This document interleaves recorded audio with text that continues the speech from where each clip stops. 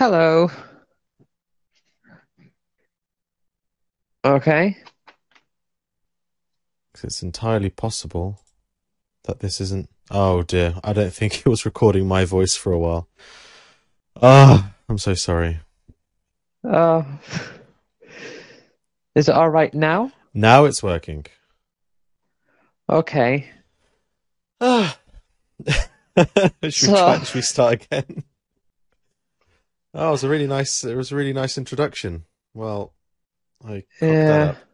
Oh dear. suppose I could splice the bit in about me talking about um Borderlands. Okay.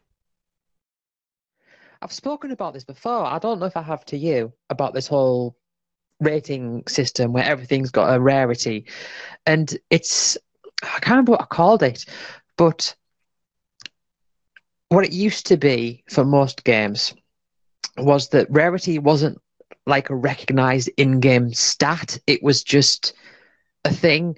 So if something had a 2% drop rate from a high level enemy, you knew it was rare because of how hard it was to get, and the quality of it was based on, its own stats and everything. But yeah, like with Borderlands and all those other things, and of course loot boxes play into all this. You get these beams of light, and it's always like white for common and green for uncommon, and it's pretty much always in the same order. And it is, like you said, just a way for people to, at a quick glance, just to know that's the good thing. That's the thing that I want to fill the dopamine in the brain. And when I was playing Borderlands 2, I was playing it, I think it was, no, I don't think it was last September. It might have been. No, I think it was the September before last in 2020. I was I was thinking to myself, right, I want to get through Borderlands. I'm going to Borderlands 2. I'm going to get the platinum because I've been on and off it for so long. I'm just going to sit and do it. So I did. And I remember focusing so much on finding that higher tier type of item. I don't remember what the name was, but it was the one with the little orange beam coming out of it. And I was like looking online to see what enemies, what bosses drop it, and at what chance and everything. And I got so into it that this idea of a little orange light just took over my brain. So when I went to, say, for example, just get something to eat, I'd open up the fridge, and in my mind, I'm thinking, "Oh, I hope there's something with a little orange line jumping." it just got it's got its way into my brain. I was looking for little orange lights as I was looking for food. So, uh, this is this is really awkward. I'm sorry. Okay. Well, we just spoke. We had a brief technical problem. We've lost 9 minutes of recording. Uh, we were talking about Borderlands um and about the rarity and the items are can be classified as rare and they have a special color. Well, how can I put this? It's you can call it an innovation that somebody decided to add a color to this. Like you said, orange took over your brain. Um, it's I'm not sure I like it, to be honest. I'll take in Borderlands for example. I remember I was playing with a friend who was far more into Borderlands and knew so much more about it than I did. I was there, kind of in for the ride. We were playing it as just the two of us. And I remember that he was reading up on where to get rare drops and stuff. So I was helping. Well, we were helping each other farm, and we were doing quite well. And then we ended up getting a rare drop, and it was a shield. It was a shield called the Bee or something. I don't know if you know what that is. Yes, I kind of remember, but not exactly. I just remember it was a really good one. Yeah, so it was a shield, and I remember it was like there was like an elevated viaduct of some sort, and you had to fight this thing over and over again. We had to leave the area, come back and fight him, and then leave the area, come back and fight him, or something along those lines. And we got this shield, but as my as my friend Tom remembers, I'm sure he remembers. I was absolutely dreadful at Borderlands when it came to just managing the shield because I just didn't care. All I wanted to do was shoot things. and min-maxing or kind of having the best possible sort of setup didn't really interest me back then. And so I had this B before I got it, all I knew is that I got downed quite a lot. But because I had a different rare weapon, I had a weapon it was a repeater that was, I think it was a green or purple, maybe. I can't remember what color it had. I don't think it was an epic one, or it wasn't an orange one or a gold one. But I just remember that it was a repeater that had infinite ammo, and it got more accurate the longer you shot. And because I was playing a zero, and my class was kind of geared more towards pistols, it meant that as soon as I got downed, I could just find myself an enemy and just pummel them with his pistol, and I would, get myself back up, and it wasn't actually that much of an issue. And I just remember that when I finally got this B, we'd spent like an hour and a half or an hour doing this. When I finally got the B shield, I kind of, I didn't feel anything. I didn't feel like that sense of satisfaction that he felt. All I thought was, okay, I've got this shield. Now let's go and do something else. Um, but admittedly, I did play better afterwards. So what does the bee do? I remember it was very much a case of it's got one big disadvantage but one big advantage. Is that right? I can't remember the B. I just remember what it looked like, what it was called. Because if you can imagine, a very reluctant me was spending 2 hours trying to get this thing called a B. Uh, Borderlands. I'm just searching it now.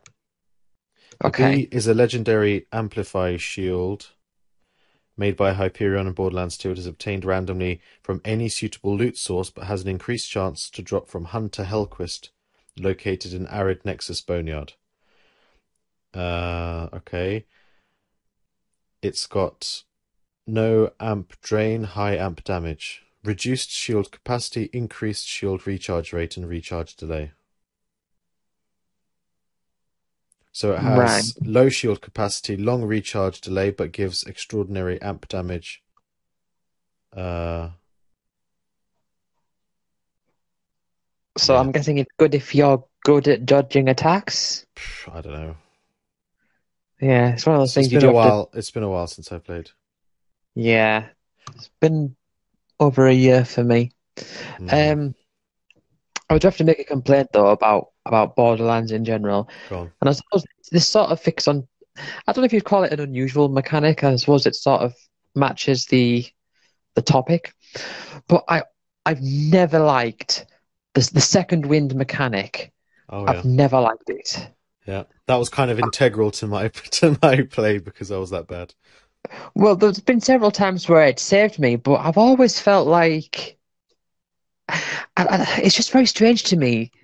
If you are in a room full of enemies and you, for example, take one of them down, so they're on like a last slither of health, and then you get killed, it's good that they're still there for you to be able to get the second wind.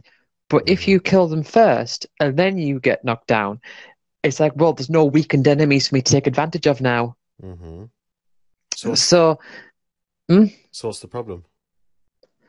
well, Apart from that kind of mechanic.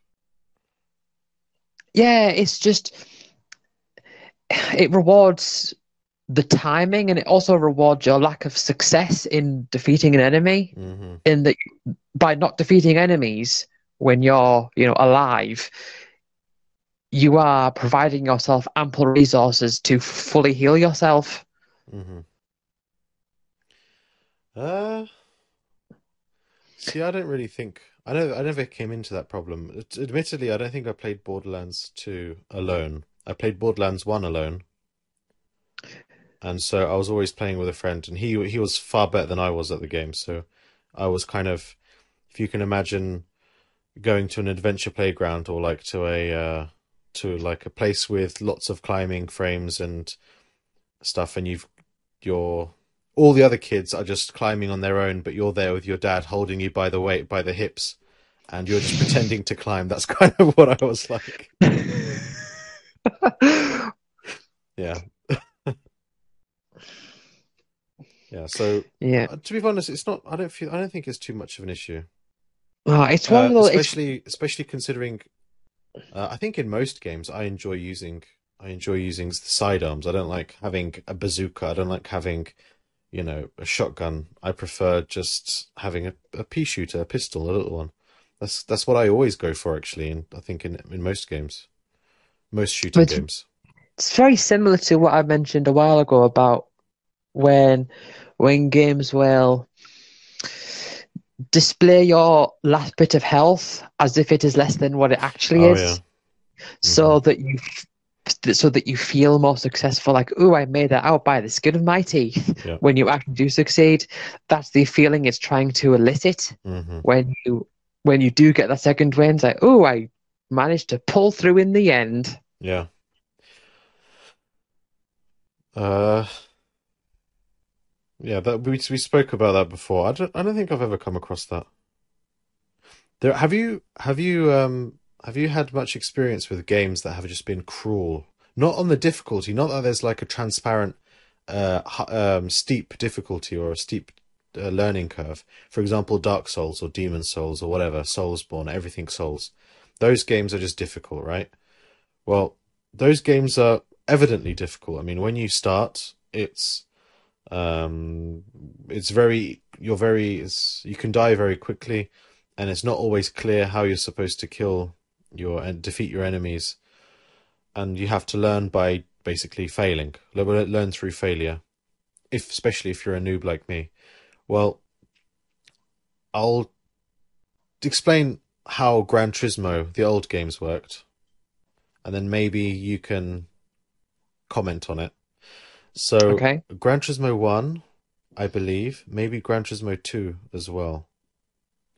I think Gran Turismo 2 was more unfinished, so they really rushed the game, and so they might have had errors. So I don't know if these were intentional or not, but there were some races where the player was told you can only have a car that's X powerful, that has X horsepower. Let's say you can only have a car that has 200 horsepower. Okay, so you've got to find yourself a car. You might find one that weighs very little. Obviously, not as little that it shoots off into space, but that weighs, let's say, 500 kilograms, but has 200 horsepower, which means it has 400 horsepower per ton. So that means it's very good. Um, but the AI, the computer that you're racing against, they don't have to play by those rules. And sometimes, in some of the races, they had a car that was far, far, far better, far more powerful, more capable than yours is allowed to be. And so the computer cheated, and those races were incredibly difficult, near impossible for casual players, but it's through no fault of their own. And I think to this day we don't really know if it was intentional or not. Probably wasn't, to be fair.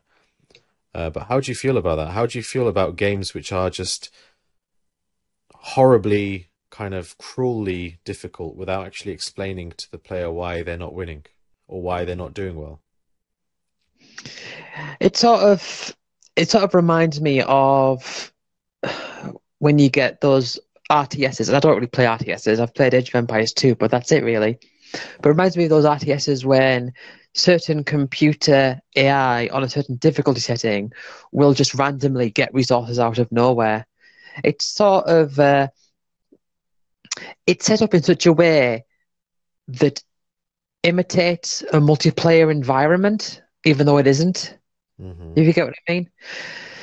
So you wouldn't, for example, say that a boss in a Final Fantasy game is a giant dragon, and you wouldn't say that's not fair. We can't be a giant dragon. Uh-huh. It's, I think it's to do with the way that it's framed. Hmm. It does seem a bit strange though, with the whole you're only allowed a car with so much horsepower. Yeah. It's really, really Yeah. difficult. There's no other way to describe it. Okay, well, today we were supposed to talk about. Sorry, it's going to be a little clicking while I move around my windows. Um, we were supposed to talk about innovation in games. Now, I am not as adventurous as you when it comes to games. I don't play as many games. I don't play as many various games. But I could think of two. And these are Okay. two fairly laughable innovations. Right. And so, yeah. Now I've got it written down as unusual game mechanics, so I don't know if you've been thinking of something different to me. Aha, I thought you meant innovations. For some I reason mean, in my that can, mind I had innovations. That's okay. That's fair enough. Unusual game I, mechanics. yeah, I suppose there's a strong overlap there. Okay. So that was a bit of a miscommunication or just simply my brain overwrote unusual game mechanics with innovation. But okay, I can make this Right. work. So the Okay. first one, okay, we'll get this over and done with because this is really silly. So this was innovation that is kind of stupid, or kind of obvious, but I just remember at the time it was touted as absolutely groundbreaking, and that was in FIFA football. In FIFA 10, they released the feature that the player is no longer on running tracks. So in FIFA '09, the player could only run in 8 directions. But in FIFA 10, it was 360-degree movement. So where you pointed the analog stick, that's where the player would go. And this seems now to be completely obvious. But back then, I just remember it was heavily advertised that, oh my lord, it's amazing. And the second thing, so that's we can just move on from that. The second thing that I wanted to bring up. Okay, say what were you going to say? No, we can talk about it because I know a lot of I can that actually does remind me of, and I suppose it's unlinked, but this is how it goes. You reminded me of a story. Mm-hmm. When I first got my PS2, I got Tony Hawk's 3 and I had a demo disc. And on the demo disc was Dark Cloud. And when I loaded it up, it played the intro cutscene and everything. And then it started, and I was just stood in the middle of this empty field.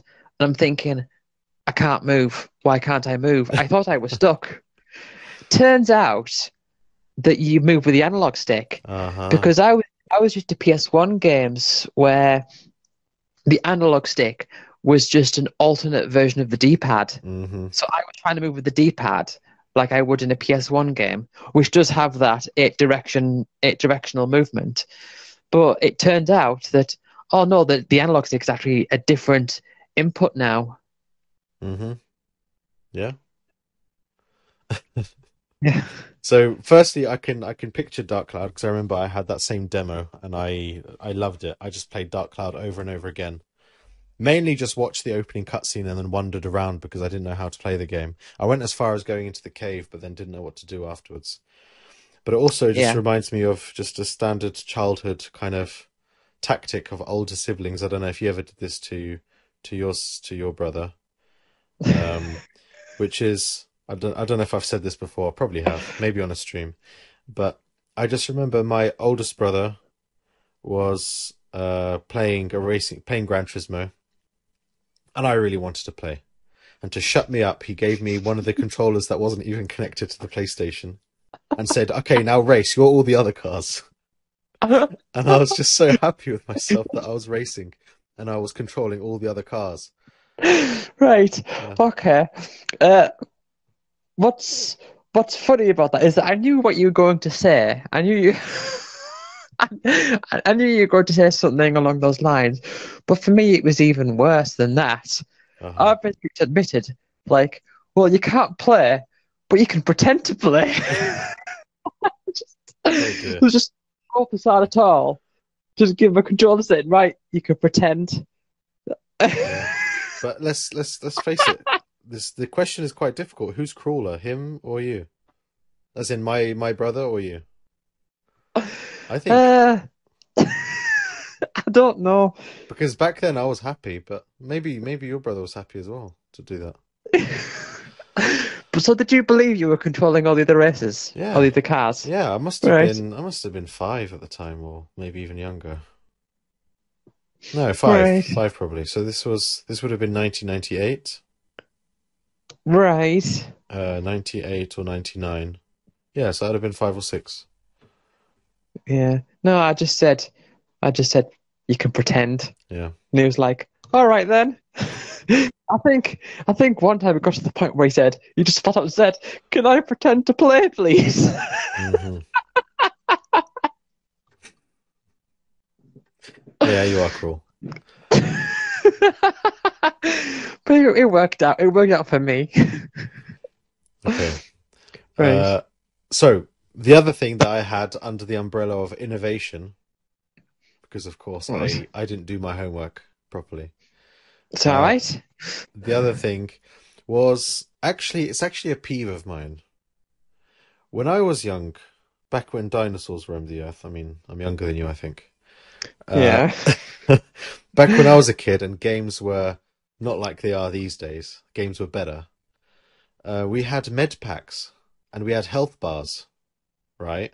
Yeah. And I remember when Call of Duty 4 came around, and Call of Duty 4 was groundbreaking in that just how popular it was and how it just made multiplayer online really, really addictive.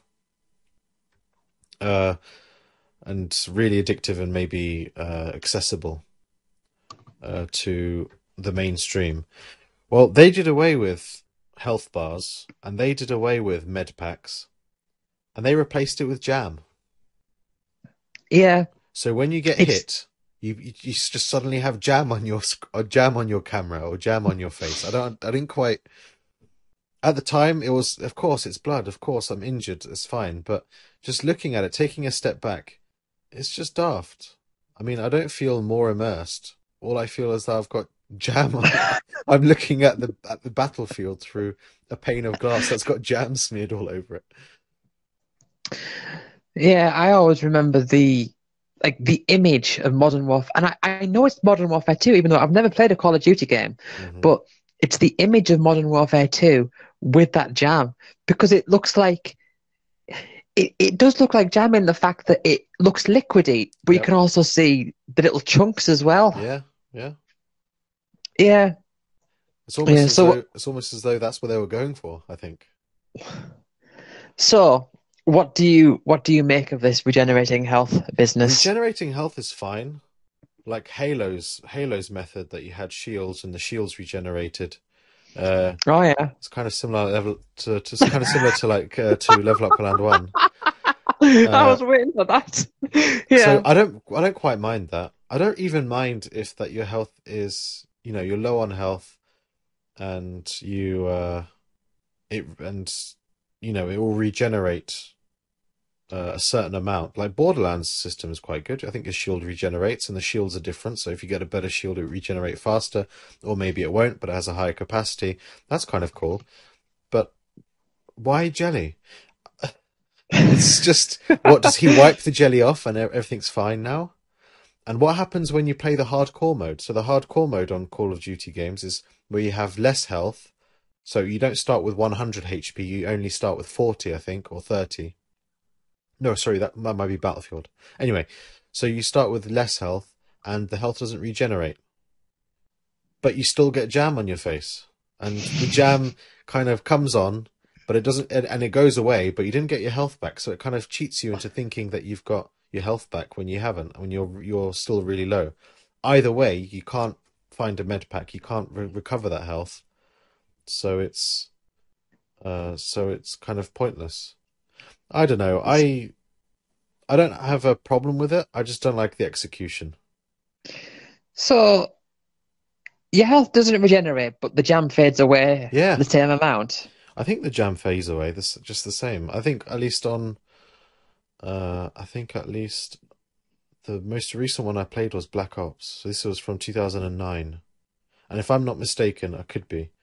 That one, if you get hit, you get jelly on your face, and then jam on your face. Sorry, jelly's American English.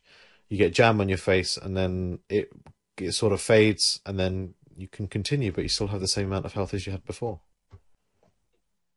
So I mean, I don't expect you to know the answer to this, but it's just got me curious. So you start with say 40 health, Yes. and then you get hit. Say you get hit for 20, and you Yep. get all the jam on your face, and the jam fades away. Yep. So now you're at 20 with no. See how ridiculous it is, though. Why can't they give us a health bar? Right. So you're at 20 with no jam, right? Yeah. And then you get hit for 10. Yeah. So now you're on 10. So how how The intense level, is the the, jam? Is the, it the level of jam returns to the same level as it was before. So really, right? it can put you into lull you into a false sense of security because you'll think that you've gone back up to 20. Yeah, Yeah, it's not ideal. yeah. Just use numbers and a bar. It's just all these games like, oh, we're going to make it immersive and realistic. I'd rather just have the information at my disposal. See, I can appreciate though not having any information. Oh, well, if it's That's intentional. if it's intentional, that's fine as well. Recently, I say recently, for the past 2 years, on and off, I've been playing a game called Insurgency Sandstorm, and it's a absolutely fantastic game. I really love it, and one of the reasons I love it is because the developers aren't the kind of they aren't like the developers of most big games that come out. Most kind of let's face it, the shooting game genre is really disappointing, just in the way that it is monetized, just to encourage gambling and encourage, oh, child gambling is the worst of it. But this one isn't like that. It doesn't include gambling, and that's especially one reason why I love it. But that game, it doesn't have, depending on what kind of game mode you play, but if you play the game mode, the proper one, it has no information or very little information. I think you get a compass to know where you're supposed to go or know where you're going. If you press escape, you can access a map. And I think your teammates don't even have icons above their heads, so you know who's your teammate, who isn't. You're supposed to look at the uniforms and decide. But it's fantastic. And yeah, Yeah, if you get hit, I don't think you get jelly on your face. If I don't think so. So that's a way of I think you can be suppressed, which means that your screen kind of your eyesight kind of goes blurry, so your screen goes a little bit blurry, which is fine, I think. But you don't get jelly, and I'm happy about it. yeah. Moving on from the Uh, jelly. Sorry, would you like okay. to say something? No. Let's move on from the jelly Well, moving on to the or jelly, the onto some. jam. Moving on from sorry, not the jelly. Moving on from the jam. Uh, I played a game called Need for Speed Shift 2 Unleashed, or just Shift 2 Unleashed, I think. It's not even called Need for Speed anymore. And uh, that game had something, in my opinion, worse than jam on face. Or let's say it's in the same kind of caliber. So it's a racing game. You can have the driver's view, and you can have a chase camera, right? So you can have a chase camera, so that means it's behind the car and you can see the car as it goes into the corners. And you can also be in from the perspective of the car, so you can see, the pillars, you can see the steering wheel and so on. Well, when you drive over a curb and you kick up some dirt, some mud, you get bits of mud on your screen. But I'm the chase camera, so that would make sense. That's not so bad, I suppose. But if you're the driver, it doesn't actually go on the windscreen necessarily. I think it goes on the screen itself. So it's as though the mud has somehow managed to get behind your screen and behind your visor, your racing helmet visor, and onto your eyes. It just doesn't make sense to me. It's meant to be like an obstacle, I imagine, isn't it? So it distorting your view is It's like a detriment to you. No, I think it's visual. It's not. It's not. It doesn't inhibit your gameplay or your vision really at all. It's just aesthetic. It's Right. just aesthetic. Yeah. It's like you get like I remember in Final Fantasy 13 too, there was this place where it was raining and the raindrops would land on the camera and you'd see Oh, them. Yeah. yeah, that happens. That happens a lot. I remember Grand Theft Auto Vice City is like that. So when it starts raining, you see raindrops on the lens, as it were. Yeah. It's really weird. There's so many games do this as well. This is a really silly mechanic, not unusual because it's everywhere, and that is lens flares. So when you look at the sun or look kind of almost at the sun in the game, you have lens Yeah. flares. So you have the little rainbow rings, and that doesn't make sense because human eyes don't work. Human eyes don't work like that. So why? Yeah. It's meant to be, as far as I can tell, it's meant to be that you're looking through your eyes. Yeah, Even if it's a third person view, you're looking through your eyes at the stuff that's going on. not through a camera. Well, I understand that there are lens flares in a camera, but Yeah. it's not necessary. Like Okay, if it was, oh, we're shooting a film, then fair enough. yeah. So okay, that would make sense maybe in Uncharted because I recall reading an interview with the creator of Uncharted, perhaps, or maybe it was just like a short Q&A, and it was one of the questions. Either way, I remember the guy from one of the people who made Uncharted said that the health system in Uncharted isn't that Nathan Drake is being shot at or that he's been hit. It's that his luck is running out. I thought that was quite unusual. Hey, I've come up with an unusual game mechanic. Yeah. Yeah, so in His, Uncharted, his luck his luck is running out. yeah, his luck is running out. So that Right. means, so we're supposed to perceive his journey as, fantastic. It's fiction. It's kind of bonkers, right? And it is. It is bonkers. And when he's getting shot at by enemies, he's not literally, bullets aren't literally sinking into him and he has to go and hide somewhere for the bullets to magically disappear. It's that the enemies are missing, but let's say, Hmm. Ah, okay, so yeah. let's say he's up against one enemy from 100 meters, right? And the enemy shoots, and the enemy misses. Well, his Drake's health doesn't go. Nathan's Drake's health doesn't go down by that much because he's quite far away. So the bullet does less damage in theory, and it's less likely to hit him. But if he's standing right next to the guy, or let's say only 10 meters away, well, then the likelihood of this enemy hitting Nathan Drake is higher, which means that Nathan Drake's luck is kind of being eaten away at. So he might miss the first shot, but that means Nathan Drake's luck goes down by 50%.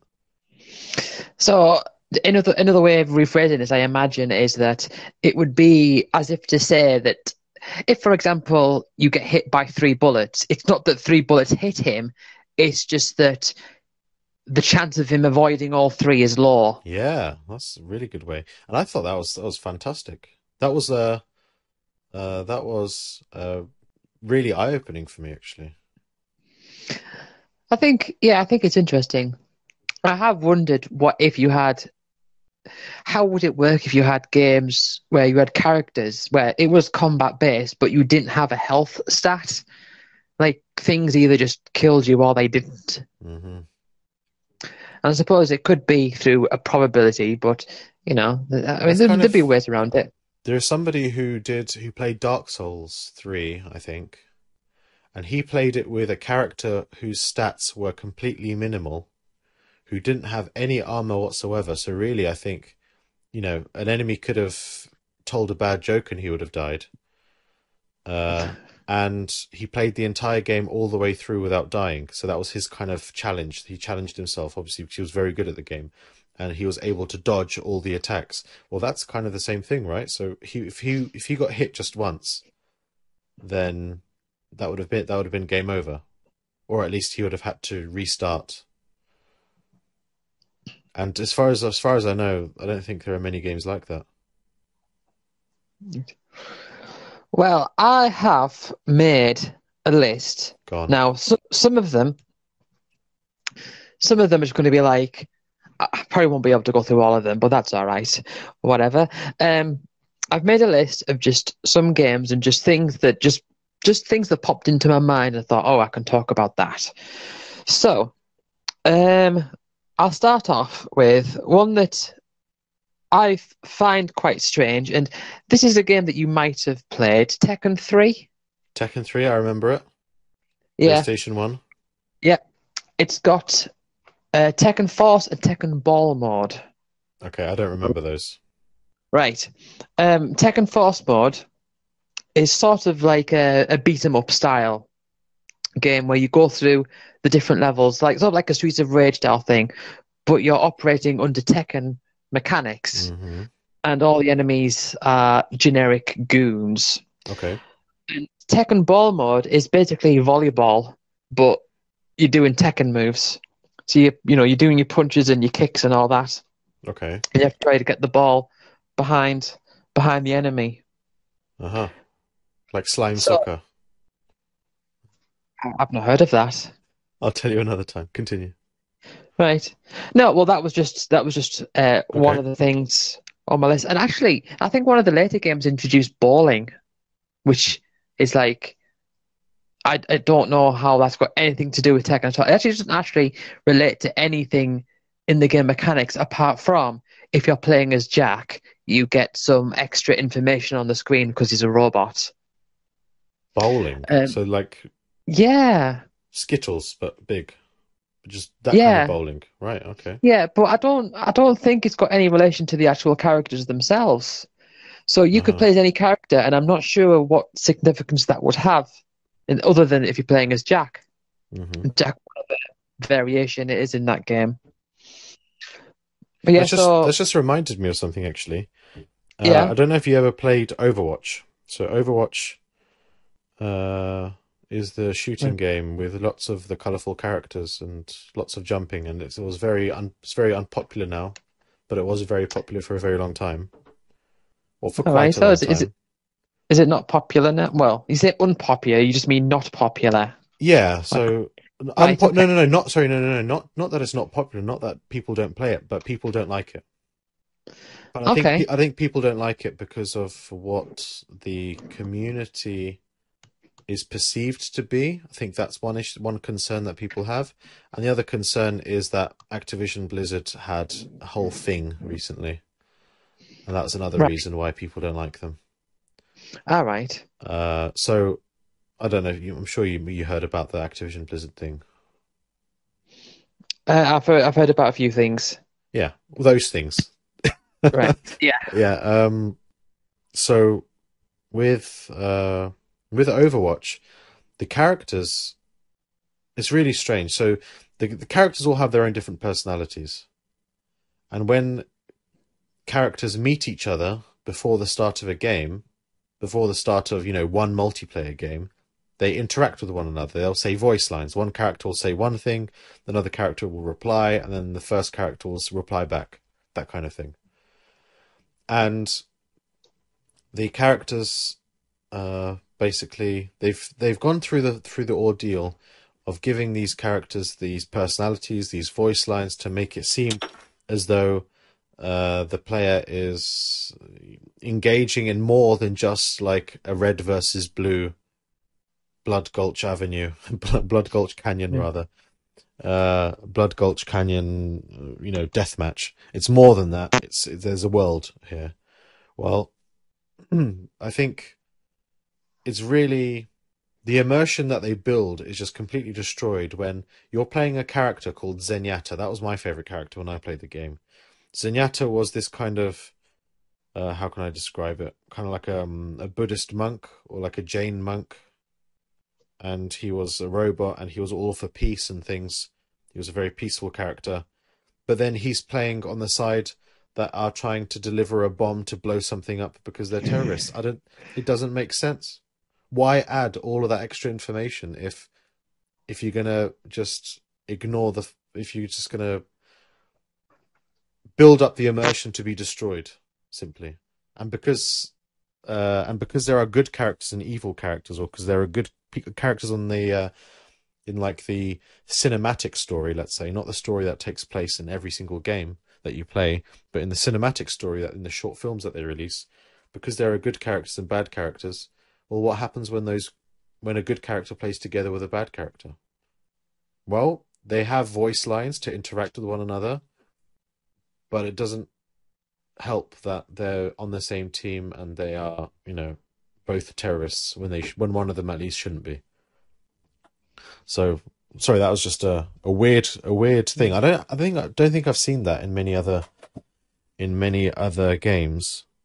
Although, um, I think more and more games are going towards that kind of thing, going towards characters uh, that are they're going for characters that are relatable, perhaps, but most importantly, they're going for characters that people will spend money on to decorate. Yeah, I so think that with is yeah. Go. yeah, I think with the whole thing with the whole them sharing lines with each other and all that, it's sort of a double-edged sword because it's like on one hand they want to make this intricate world with these characters with their own motivations, Hmm. but also have this game where it's all a case of, well, let's just have a what if scenario. You can pick who you want. Let's just have an all out fight or whatever it is. Hmm. Like how you've got games where, you've got characters that can just fight each other regardless of whether they're on the same team Hmm. in the canonical story, or even two players playing as the same character fighting each other. That doesn't make any sense. But I think when you add those lines, you try to add a bit more legitimacy to it. Yeah, and if you don't do it well, if you don't Yeah. kind of protect your world that you've created, well, then it's kind of gonna go all it's gonna go sour. It's gonna mess up. Okay, should we move on to your next unusual feature? Um Yeah, so I'm trying to think. I'm not sure which one to do next. I've got quite a lot here. Now, these range from just bizarre and have a thing that, you can actually point to. And some of them are just things where I just thought to myself, oh, that's a bit weird. And for an example of something that I just thought, oh, that's a bit weird, is in the original Tomb Raider game. Now, I played this last year. I've played it before, when I was a kid, but I never completed it. I got about halfway through. But last year I actually played it properly and completed it. And one thing that really stood out to me that I really began to notice was the magnums, the weapon. Now, you don't get the magnums until you. I think you can get them just past the halfway point. Or if you miss them at that point, you will definitely get them a few levels afterwards. But what's interesting is that you're getting ammo for these magnums throughout the entire game. Like right from the first level, you're finding all this ammunition Mm. without actually having the weapon at all. It's just there for when you eventually do get them. All those hidden secrets that you found that contain all this ammo, now you can make use of it. That's That's just the thing I thought. that's Yeah, very forward thinking, actually. And I also wonder if is it like a case of Minecraft where your character is holding, 200 bullets, and that obviously is going to weigh like 10 kilograms or something, and they're still doing loads of acrobatics. yeah. The quantity of ammo that you have doesn't affect Yeah. anything other than that's how much you can shoot them. Hmm. Yeah, because I was thinking there's about so much. I suppose what's the phrase I'm looking for? Common. Oh, I don't know. Just ideas that people think are the basis for how games should be designed. And one of those things is that one of the ideas is that you should always put things around the time at which they're useful. So Hmm. you find ammo for weapons at around the time that you find them so that it matches up. But this is a case of a game that's just done the complete opposite. You'll get them right from the first level for ages, and then you won't actually get the weapon until much later. Do you know about the hidden director of Half-Life games, or Half-Life 2, I think? No. Have you heard about this? The hidden director of Half-Life 2 is such that if you are playing the game, your comfortable pace, you're just doing your own thing. Well, if you are low on ammo for a particular weapon, and you find a place where say you destroy a crate, and inside there is a pickup. The game doesn't actually say from the moment you install the game or you've put the disc in. Uh, it hasn't decided what's going to be in that ammo box or in that pickup box. It's only when you're in the moment, and let's say you're low on health, you destroy that box, it will be a health pack. Or if you're low on ammo, you destroy that box, it will be an ammo pack or something along those lines. So that's Yeah, the hidden that's director. What do you think of that? It's again, it reminds me of the whole thing of your health being, it looks like it's lower than it actually is. Hmm. It's, I don't know. I don't know how to describe, but I do think that there are certain things that games do where it depends on the players being ignorant. Hmm. Whereas I think a game should be that whether the player is ignorant of something or whether they know about something, that serves the game. The fact that they're ignorant means that there's something that they can learn Uh-huh. that they can then take advantage of. But with something like that, it feels like it's only built for people who are ignorant of that fact. And actually, that reminds you've okay. Two things that reminds me of. What the first one is that, and this is loosely tied to just the exact thing that you were talking about. It reminds me of Final Fantasy 12 because the chests in Final Fantasy 12 are basically just like random loot drops. A lot of them are randomized. They'll spawn certain items, and some of them are incredibly rare and incredibly powerful. It's weird. But the other thing it reminds me of, and again talking about this whole ignorance thing, one thing that Crash Bandicoot does, the first Crash Bandicoot, I don't know about the later ones, but the first Crash Bandicoot is that the more that you die in a level, it will change some of the boxes into checkpoints and it will give you more Aku masks, which is basically like your health. Yes. So when I was playing the Insane Trilogy, I was playing Crash 1. I got to the final boss knowing about this. And I did this in Crash 2 as well.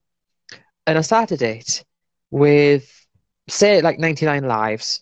And in Crash 2, I did something like similar. I had loads of lives, but a level was giving me trouble. So the final boss of Crash Bandicoot 1, I start the boss and I just jump off. I just jump off the blimp and then it starts up again and I just jump off again. And I keep doing that, however many times it takes me to start with a stage 2 Aku mask. Oh dear. Yeah. So, but to me, that's a case of I know that it's going to be beneficial for me to do that. I might as well just jump off the blimp.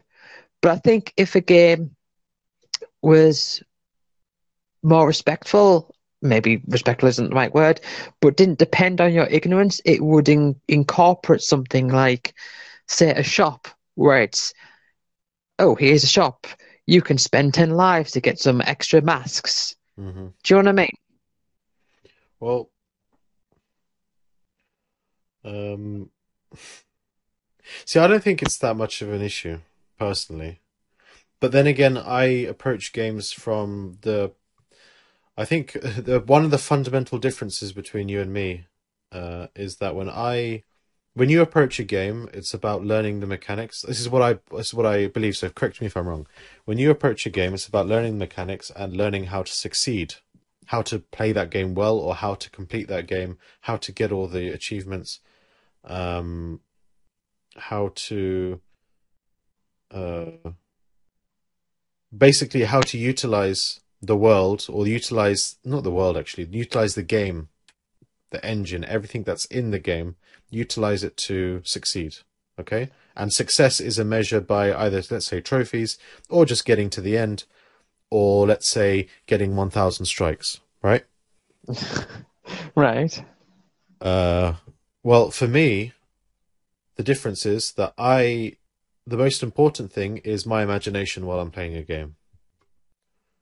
So for me, in the situation that you've just described, jumping off the blip uh, so many times in order to have an easier fight, that would be a last resort. I would just try to just play normally and enjoy the game, not so much as it's intended, but in a way that's more immersive.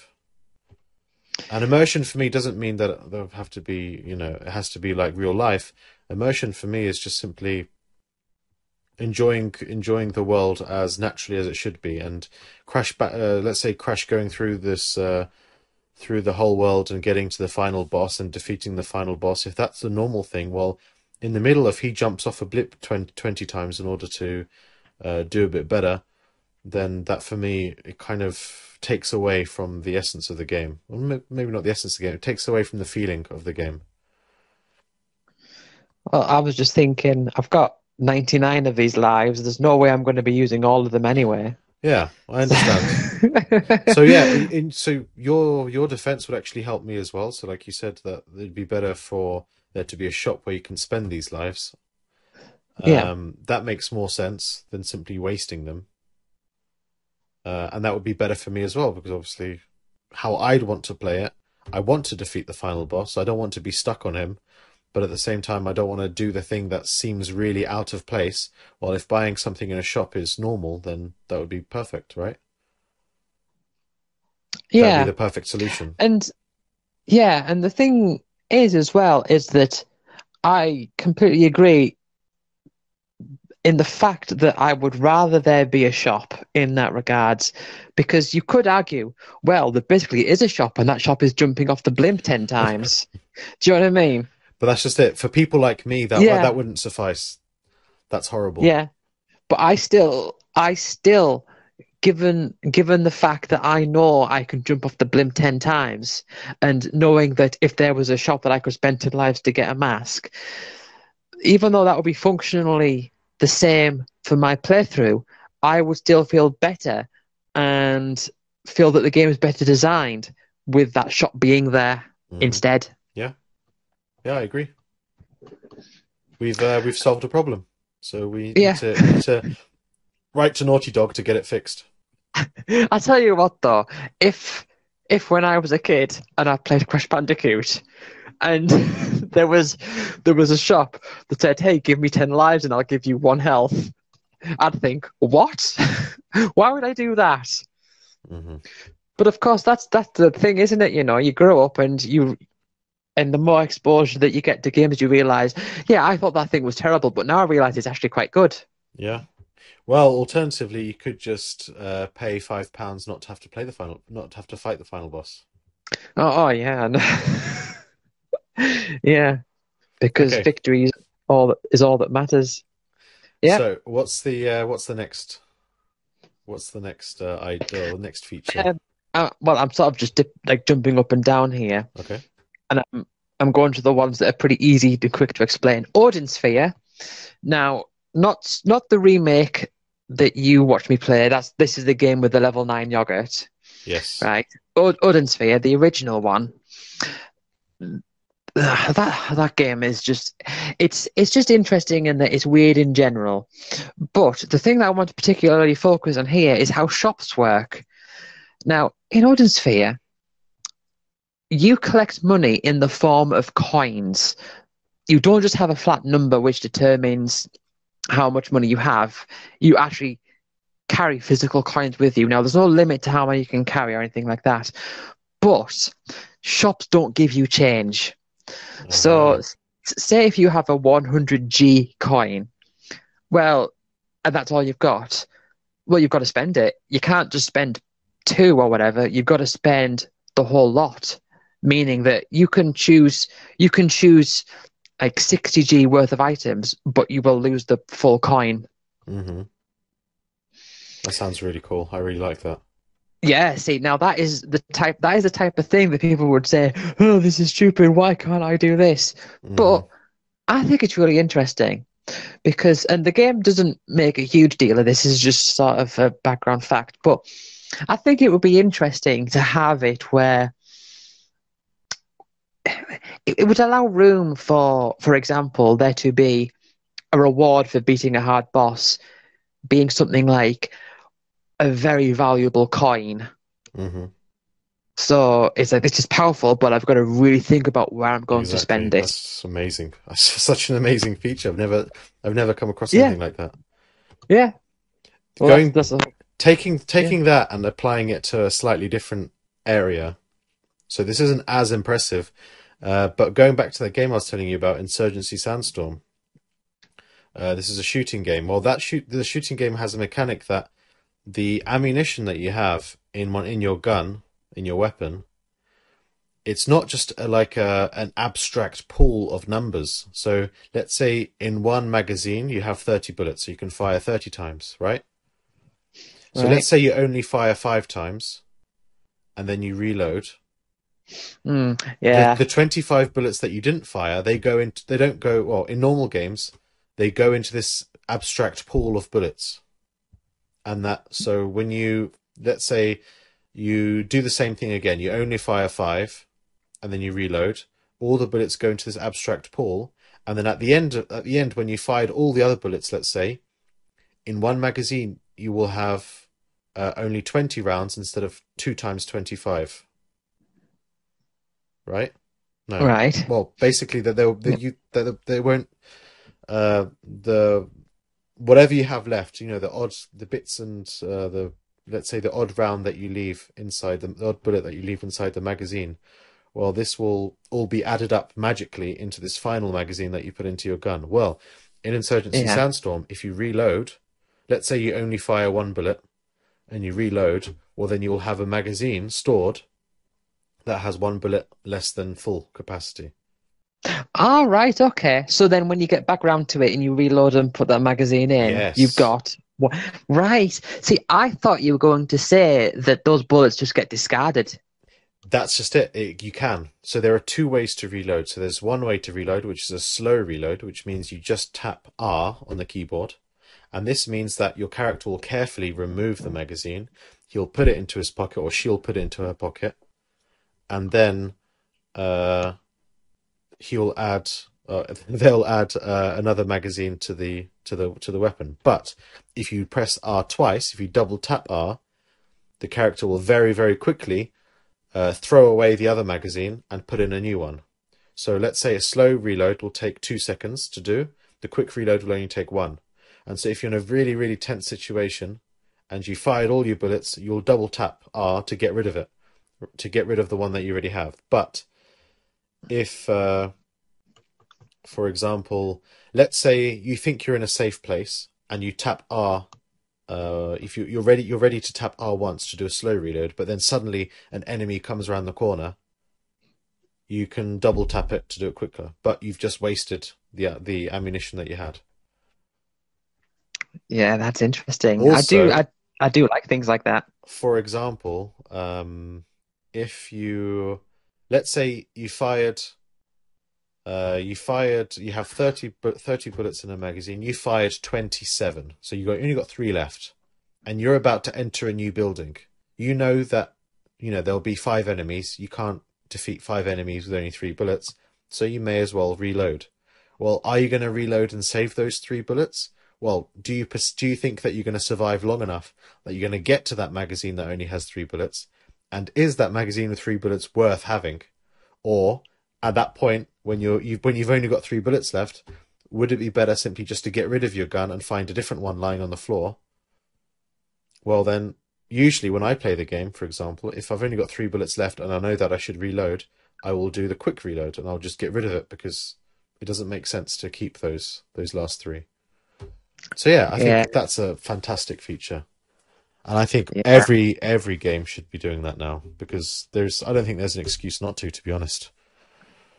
Every See, shooting game, that is. this is what I was saying before. Like, you weren't confident about being able to say things, and I knew that if I said things, then that would probably trigger Yeah. some sort of memory about some sort of other game in some other capacity. So again, just dotting around this list now. Do you know the original Rayman? I never had it. I was really Right. jealous of my friends who had it, but I never had it. Okay.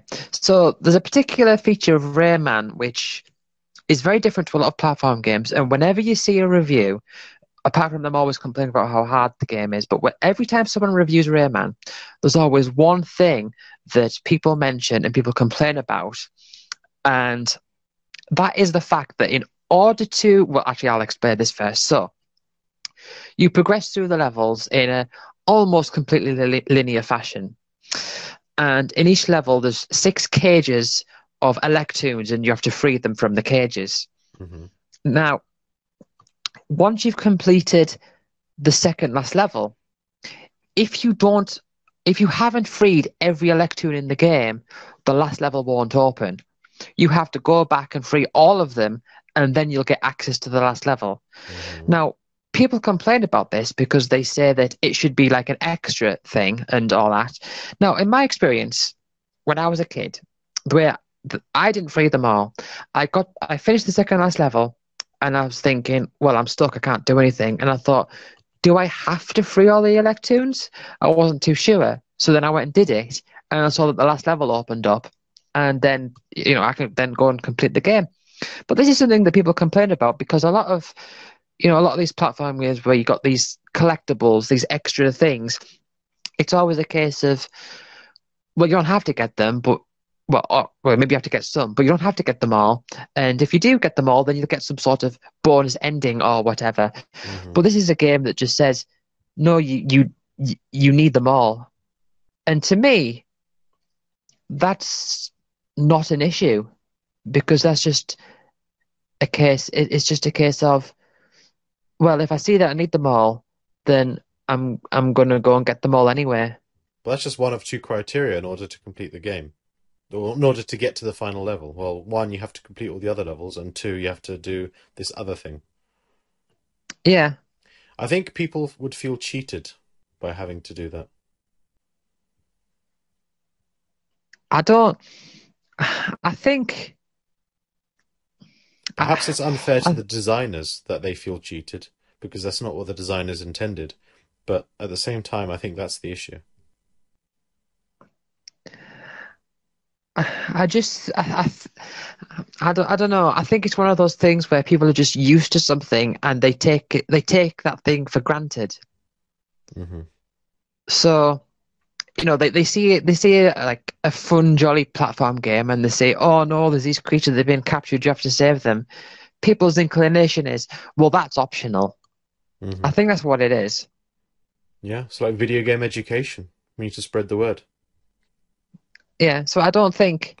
Yeah, I've never felt like it was an issue. It was just a case of, and plus, I think it's one of those things where you need all to free all the Electoons, and that means that when you do get to the end, it sort of has a bit more of a prestigious quality to it when you actually do see that final level Hmm. because you have had to have done more to get there. Well, I'm definitely not the kind of person who enjoys having to 100% things. I don't think I've 100%ed anything in my life. I don't, I definitely didn't have any platinum trophies on the PlayStation 3. Um, Counter-Strike is a game I've had for many years, and that's famously easy to 100% because you can do it all with cheats in game. But that's not something I'm interested in doing ever. And so when I come across something additional, like okay, so in Grand Theft Auto you have hidden packages, and I remember watching my brothers in Grand Theft Auto Vice City. I remember them going around collecting all the hidden packages. They downloaded a map from the internet back in the days when going on the internet was like a big excursion. Uh, Yeah, they downloaded a map where all the hidden packages were. They were looking for them, and they had a grand old time. But then when I played Grand Theft Auto San Andreas, for example, and they had kind of hidden packages or collectibles, I just thought, no, I'm not having any of that. And I've never been inclined to do that. But if I had to come across a game like Rayman where it was a requirement, then I think I'd be more inclined to do it because,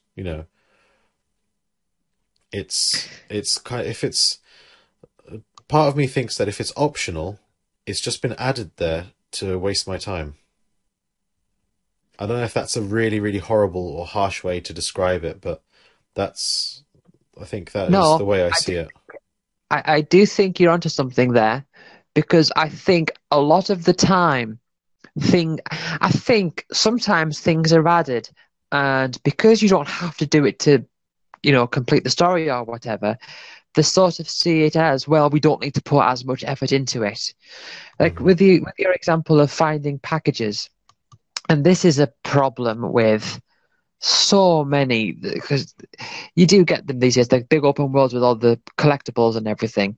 Lara You Croft get Go. so you get all you got to do all these get all these collectibles and whatnot, but it's a case of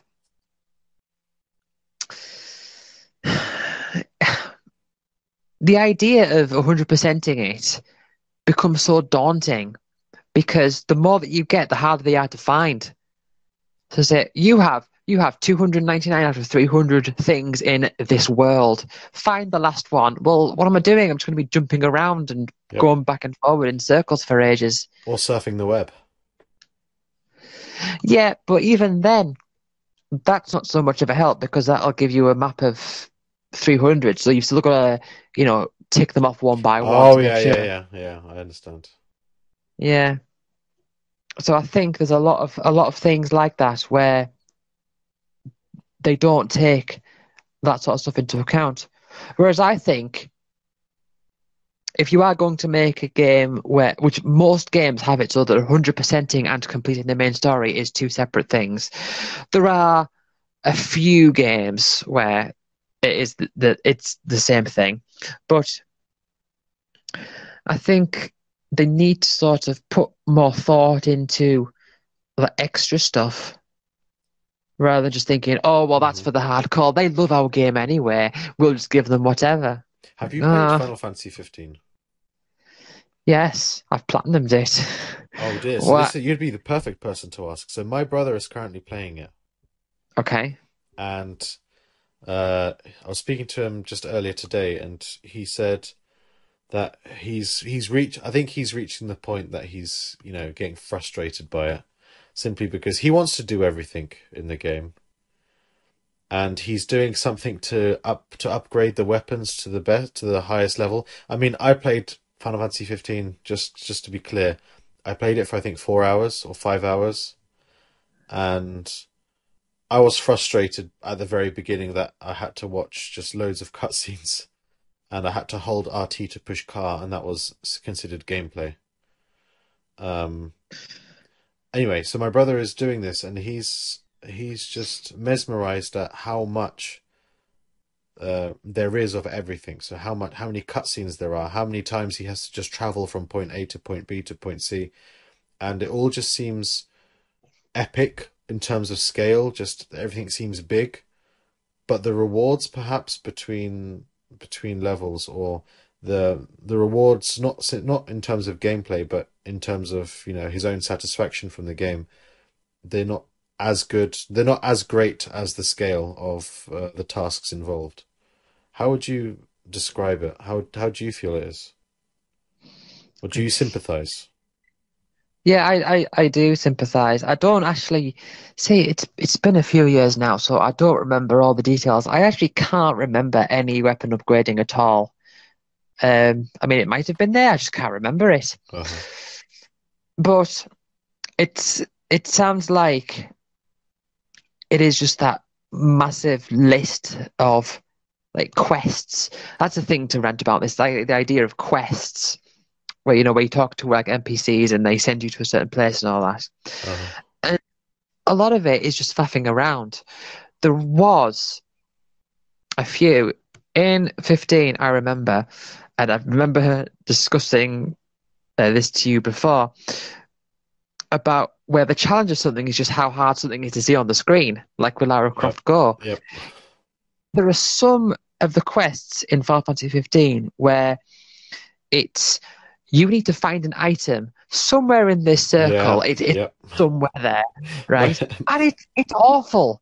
It's I mean one of them that wasn't. I mean the one that was the biggest, that had the biggest circle to cover. That one I just looked online because I was thinking I can't be bothered with this. But there was one Mhm. time where, and it wasn't even that big of a circle. It was just a circle. And it was, there's a shiny dot somewhere in the circle, find it. I was running around in circles for like half an hour just staring at the floor. Yep. Just for half an hour. I don't. What is the fun in that? Yeah, I What, agree. And to be honest, I'm glad that I haven't played Final Fantasy 15. I don't have the patience for that. I I don't do have the like. patience for a lot of things. Yeah, it's definitely on the very low end of my Final Fantasy ranking. But speaking of unusual mechanics, now this isn't one I've got written down. But one thing I did really like about Final Fantasy 15 is, and they could have done it better. There were times where they did mess it up with the forced sleeping in the as the story. But the quality of your sleep affects how much it multiplies the experience that you get. Mm-hmm. So if you just sleep at a regular camp, so you kill enemies and you accumulate experience, but you don't actually cash that experience in until you sleep. Yeah. So if you sleep at a campfire, it just straight up transfers your experience into your main pool of experience. If you sleep at a hotel, it'll be multiplied by 1.2 or 1.5 or whatever. Mm-hmm. But there is later on in the game where there's the giant city, there is a really fancy hotel, and it costs, I think it's like 30,000 gil to sleep there, but it triples your experience Mm-hmm. that you get. So there's a balancing between holding on to experience and not cashing it in, and then spending a lot of money to get massive multipliers to that. And that I think was really interesting. But I mean, that is you won't get me praising that game too much, but Mm-hmm. that is one regard in which I will. Mm-hmm. Reminds me a little bit of Level Up Plan 2. A tiny bit. Yeah, I suppose I see what you mean. Um, should I should I continue with this some of the smaller ones, or should I go into a big one? Let's go into a big one. Let's see. Right.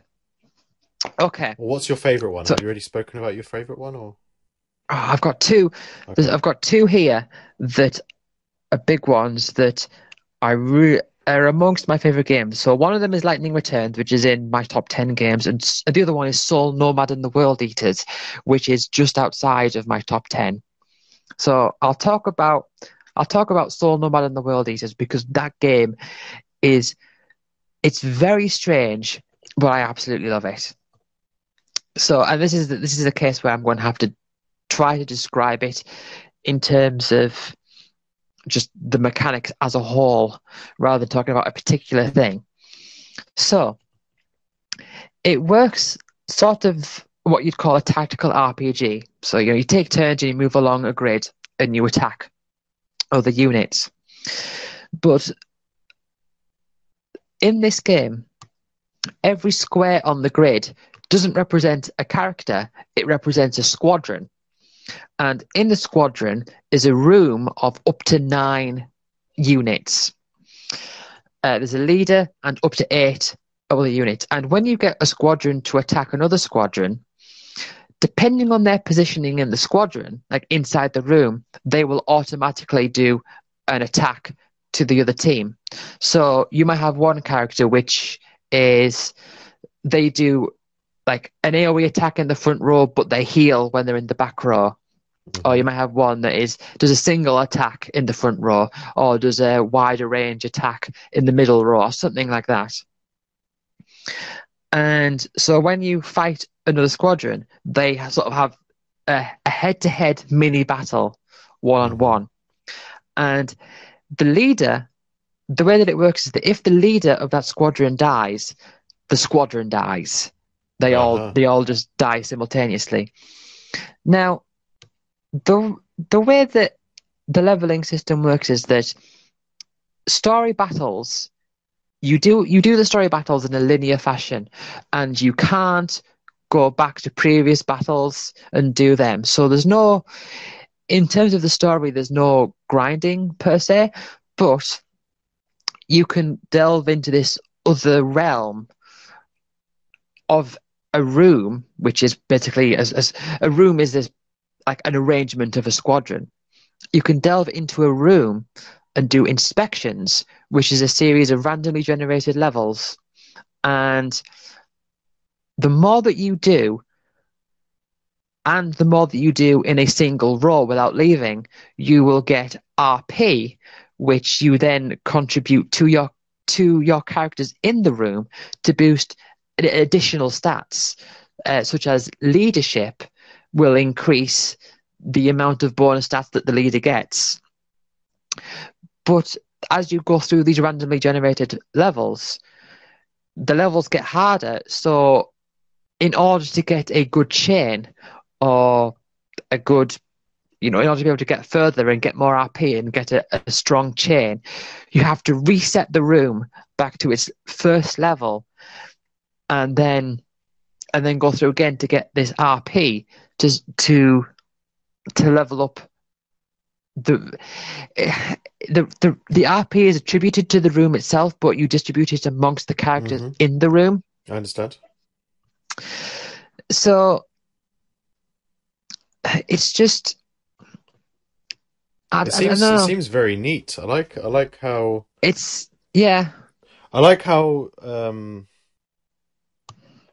okay, so if you can imagine, it's kind of like a symphony where one instrument has to do something complex, but then it also has to be part of something else that's even more complex. I don't know if I'm explaining this in a good way, but it actually Yeah. seems quite accessible. So for me, somebody who doesn't particularly enjoy having to learn new things, strange for a teacher, but uh, but okay, well, I'll add that in the scope of video games. Um, it's it's accessible. I like it. So it doesn't seem scary. It doesn't seem that you have to worry about too many things at once because it's kind of it's layered nicely. It can be a bit complicated. I Hmm. wouldn't have said I definitely wouldn't have said this is a game I would recommend to someone just starting games or just starting Oh RPGs yeah, no. to get. You have to have a good knowledge. Yeah, there's a lot of. It's one of those things where it does get it. It does get really weird, and I like that. I like it when things are weird. I figured. I Yeah. noticed. Yeah. Okay. So, Uh, mm, yes. Go. oh, you gonna say No, I was gonna say. So you wanted to also mention Final Fantasy, 13 too, or Lightning Returns. Lightning Returns Lightning is it? Returns? That's the Yeah. one. So you'll probably this this game just absolutely fascinates me, and you'll probably get a glimpse of what this game has inspired. Hmm. um, but what's strange about Lightning Returns is that it's an RPG, right, as you'd expect, but to put it simply, you don't gain stats by killing enemies. You don't gain any sort of levels or experience or anything Hmm. like that by killing enemies. The game is set on a time limit, and you have to do so many quests and do so much of the main storyline within that time limit in order to get to the final boss. Now, the way that you use that time is that there is a resource that you have called EP. It starts at 5, and at the end of every day, it fully recovers to whatever the max is. Hmm. And you can increase that up to 9. Now, enemies don't give you any experience or anything or any stats. Just completing quests just gives you stats. So you complete like something simple. It's like, right, strength plus 10. There you go. But defeating enemies recovers your EP, and your EP is used to activate different abilities. Now, the abilities that it activates, you've got access to them all the time. So, for example, a simple one, Curaga, that's an EP ability, and basically what that means is that at any point, as long as you've got the EP in a battle infinitely, well, there's no time restriction to it. You can just spam Curaga and fully recover your health. Okay. But there's also ones like Chronostasis, which will freeze time for so long, Hmm. and the Teleport, which will allow you to move between different areas in the world, different like hotspots around the Hmm. world. So throughout this game, you're dealing with the concept of time because certain like quests are only available at certain times of the day, or maybe certain doors are shut at a certain point. And you also have, for example, this train system. So there's a train that goes around the different cities, and there's two different train tracks. But when you go on the train, you have to spend time based on the scheduling of the train. Hmm. So if say you're close to when the train's due, it might take an in-game 2 minutes and an hour. But if you're a long time off, it might take 50 minutes and an hour. So it'll Hmm. just take that time off your time resource. Okay. And at certain points throughout the in-game week or however long it is you have, the game starts to open up these different areas that I call them the paths. So that connect the different areas of this world that previously you could only get there by using the train or teleporting, but the game opens up these paths. And so the positive to that is that if you have the ability to do chronostasis to freeze time, you can get there in less in-game time. You can move around the world quicker in game time, but there's stronger enemies there, and there's all sorts of nasty stuff along the way. Now, this game, and one thing I love about it, and this is something that many people will hate, is this game doesn't really give you many chances. If you get to the final boss, so you've completed the main, like all the main stories, and you've got to the final boss, when you go through the final dungeon and you get to that point just before the final boss, you are stuck with what you've got. Hmm. If you're on health and you've got no items, that's what you've got. But just before you get to the final boss, there's a new feature that's introduced. There's like a little crystal, and it says, "Oh, by the way, you can start a new game plus." So you Okay. can so you can activate this thing to start the story again. You keep all your stats and abilities, but you start in the story again, so that you can sort of have another go at it. And the same applies for the secret like the bonus content as well. You actually go through on this extra day, if you can make this bonus day, there's this final dungeon and with the super boss at the bottom of this dungeon. And again, if you get to that point and you're just not strong enough to make it, you have to start the story from the start Hmm. and do all these quests again. And it's just so everything's got the sense of permanence to it. Hmm. Nothing is permanent because you can start it again. But another like big example of this is the fact that enemies can go extinct. So say if you've got like a flan, if you kill so many of the flans, they'll just stop spawning because they're extinct. Hmm. So in order to bring them back, you have to start the story again.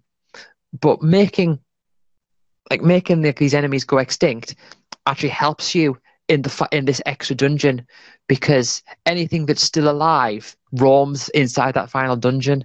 And I think there's like I didn't do it, but I think there's like a side quest for just wiping out all the wildlife in the entire world In a week. in a week. Yeah, but the thing is though, is that when you actually go through new cycles, you get so much more powerful that you can complete everything in less than a day Hmm. easily. Okay, well that Mm. makes it more like again, here's that word, accessibility. It makes it more accessible for people who aren't perhaps as confident or people who aren't as good. Yeah, but I mean, I like that more. To me, that's better. The fact that you can restart and do everything is better than you getting to the end and it just being like, well, that's tough, you're not strong enough. The ability Hmm. to carry over something. But people have this innate feeling of, I don't like time limits. I don't like restrictions. Yes, yeah. I So, understand that. I think when I first heard about Final Fantasy Lightning Returns, yeah, because one of my brothers bought it for PlayStation 3 because I think he wanted to play it when he came over to visit. He bought it, but he never ended up playing it. So I actually have Final Fantasy 13 2 and Final Fantasy Lightning Returns. yeah, But I've never played them, and I do recall that I read the box and saw that it was, oh, this is weird. This isn't normal, and just I never played it. But two Lightning Returns of Defense, I also never played Final Fantasy 13 2. So it's not as though I Well, think I think I think I was just left with a nasty taste in my mouth after Final Fantasy 13. well, Although now with hindsight, having played it again years later, I actually appreciate it a lot more. yeah. Well, to be honest, 13.2 isn't one of my favorites. I don't. There's a lot wrong with. There's a lot that I don't like with 13.2. Okay. Yeah. So, do you have any more unusual mechanics? Well, those are Two the good two ones, main. two juicy ones. Yeah, well, see, those are the ones where it wasn't just like a passing thought. Those Hmm. are the two ones where it was a case of I thought about it and it was like I've got to talk about this because I love this game. Hmm. Um, obviously that's a bit more to got a bit more to talk about than in like Lightning Returns and Soul Nomad compared to Rayman. You need to get all the cages. Hmm. There's one game. It's an. I suppose we can go through a few more before we end. Do you Okay. think? Yeah, yeah. Right. So, um, one of them is a game called Before the Echo, and my brother introduced this to me. He sort of bugged me to play it, and I eventually did. It was originally called Sequence, but there was some copyright issues, so they had to change the name to Before the Echo. And this game is just unusual in general, um, and it's a genre mix. And there's another one on this list which is a genre mix. But so basically, it's all menu based, and you fight enemies. It's like an RPG. You got your magic attacks, your enemies do their attacks, but it's a rhythm game. So you've got three different panels that you switch between, and each one has a DDR, like the arrows coming down. Okay. And so there's the mana panel, and the more arrows that you match up there, you gain MP. There's the defense panel where if you miss arrows, then that's the enemy hits you. And the third one is the spell panel. So when you cast a spell, it gives you like a little thing that you've got to do to, match up the icons to cast the spell. So you've got until the song ends in order to win the fight. Now, that alone is weird. But the thing I wanted to focus on was how the way that you progress is you need to progress through the different floors of this tower because it's all menu based. Outside of the battle, it's just menus. Hmm. So you progress through the floors of this tower by making items. And the way that you make items is you need like the ingredients and the enemy when an enemy is defeated, they've got three items that they can drop each with their own percentage chance. So those are in most cases, if not always, ingredients. And the way that you create items that will allow you to progress to the next floor is you have to engage in this alchemy system where you choose the item you want to create. You choose by default that will require whatever materials are needed. And you choose an amount of experience to spend. And so the way that it works is the more experience that you spend, the more likely the alchemy is to succeed. If it fails, you don't lose the materials, but you do lose the experience that you spent. So there have been, when I played this game, it was 10 years ago now that I think about it. When I played this game, there was a few times where I put in enough experience because it tells you like the percentage based on how much experience you know that you're spending. I put in 50%, the amount of experience that would equate to 50% to try to get an item, and it failed like 5 times in a row, and I just got sent back so many levels because once you do that, that experience is just gone. You have to get it back again. Hmm. Yeah, so that's that. How would you do you not find it demotivating?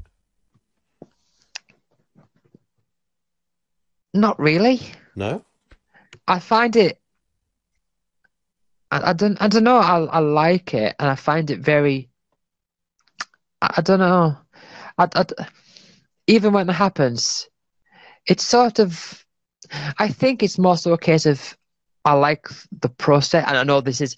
I've never gambled in my life, right? Uh-huh. So I'm not. I've never cared about loot boxes or anything like that. But I think the fact that you're anticipating the results is part of the experience. That's part of the enjoyment. And then when it Hmm. does crop up, when it does appear and does actually work, and of course you've got to think about how much experience you want to spend Hmm. and all that. How much experience do you want to have before you expend it? Because experience does affect your level and your strength and all that. Hmm.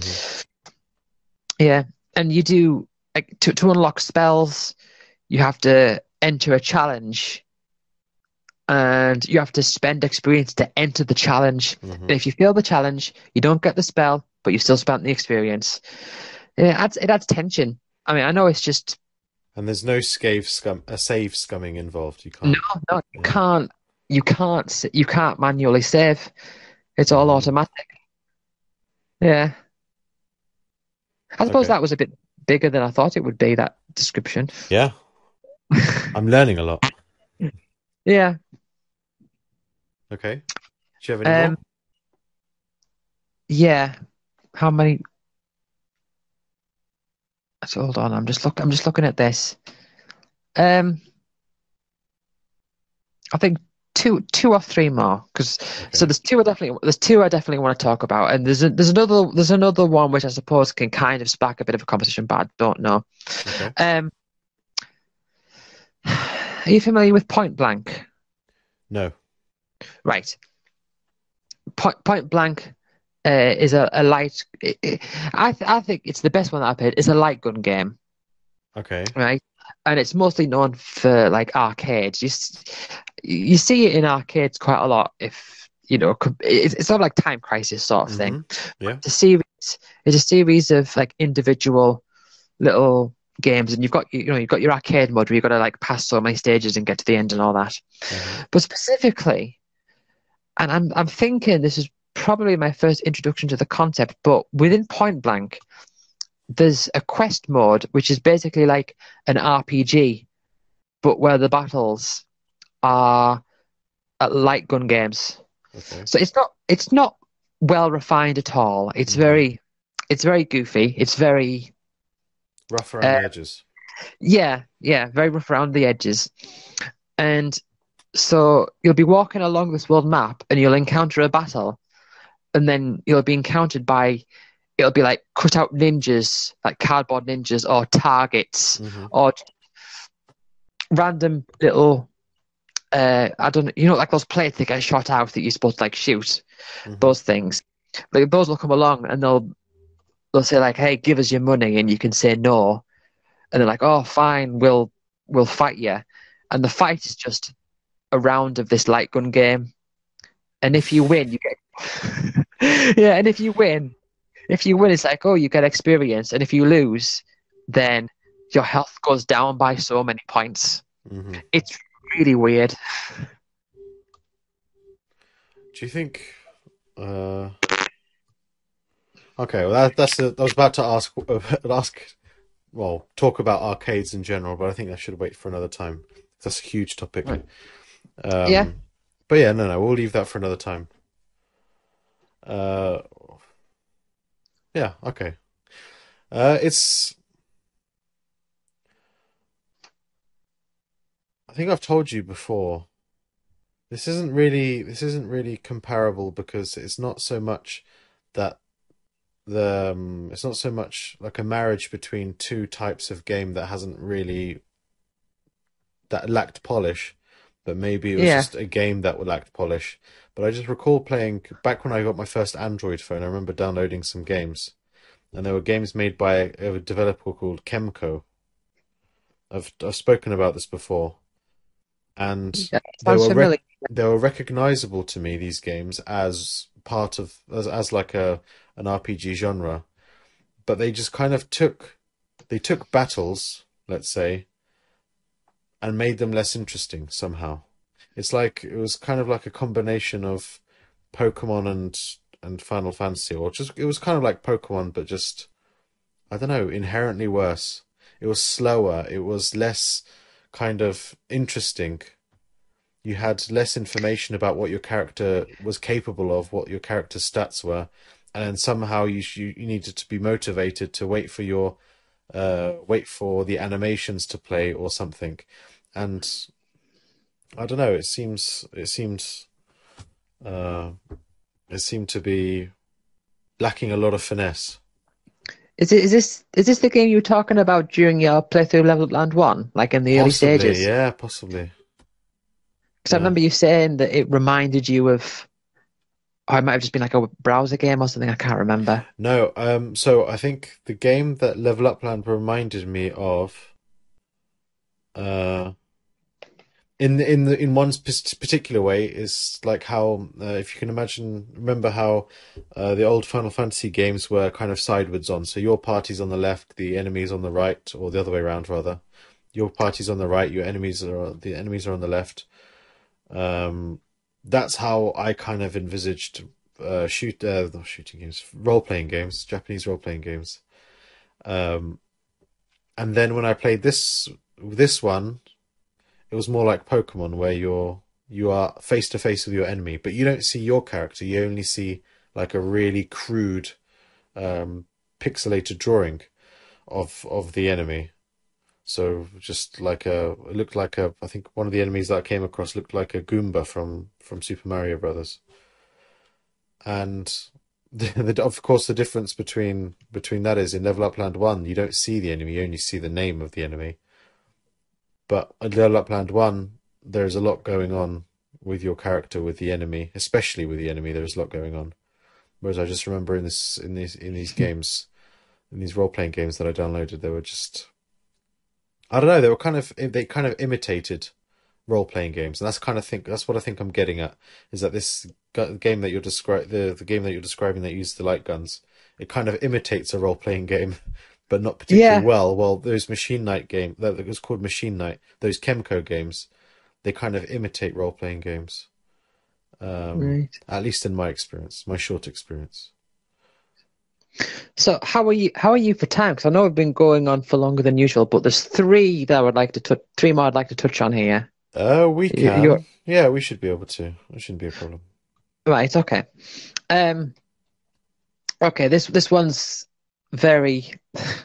This one's probably going to be quick.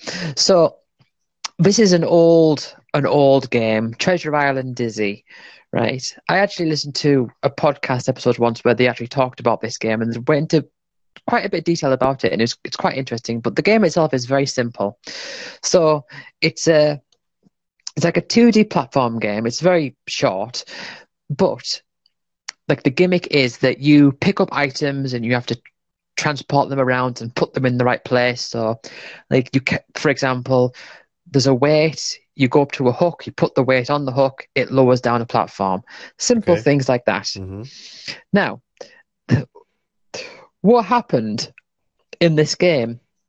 Because well, I played it on the Amiga, but I think originally it was from like the Amstrad or something much older.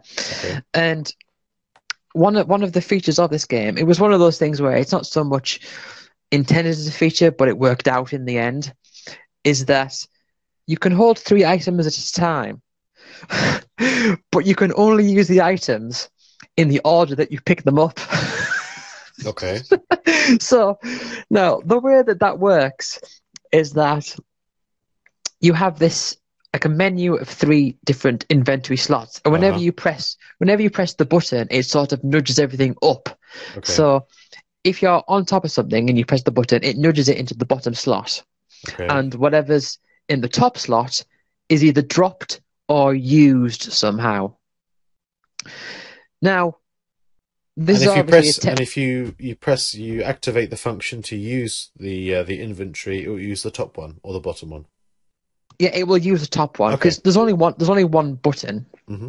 There's only one button for the whole thing. So it's one button to like To toggle pick the. to pick up and to activate, right? Yeah, yeah. Hmm. So you've got these three inventory spaces. So what ended up happening, which actually makes the game better in a way, Hmm. is that you actually have to think about the order of the items that you have. Hmm. And what's interesting about that is that sometimes you need to hold on to items. So, for example, the snorkel, the way the snorkel works is that if it's in your inventory, you can go underwater. Uh-huh. If it's not in your inventory and you go, it's just water, you die. Oh wow. So, yeah. So if you're in water and then you nudge the snorkel outside of your inventory, then you just die. Hmm. So you end up with these situations where you're in this body of water, you've picked up a snorkel outside, and you go inside and you find an item inside the water. But you need to use the item, but then it's like you're stuck inside the water. It's like I need to get out of the water so that I can drop the snorkel and pick up the other item, and then pick up the other item again, and then pick up the snorkel after that. Uh-huh. And so it's this sort of But okay, so you can actually drop items. That's where you lost me. yeah, Okay, so I mean, yeah, if you lose the items forever. yeah. You can drop the item, and then it's there for you to pick up again. Okay, okay. Yeah. So you do get these situations where you have to find Juggle. like a pocket of air and juggle the items around. Yeah, it's just it's technical limitation, but they somehow just made it work. Yeah. Well, it's a technical limitation that perhaps was intentional, perhaps wasn't intentional, but it became a gameplay feature. Yeah, yeah, I like it. yeah. Um. So yeah, I'll get to two more. Um. The first one. Now this is quite a weird game all around in general, but I suppose my main point here is to do with the approach to balancing something. So Poi Poi 2. Now Poi Poi, I think Poi Poi 1 and Poi Poi 2, these are games that I think are great in their own way, but nobody else has ever heard of them.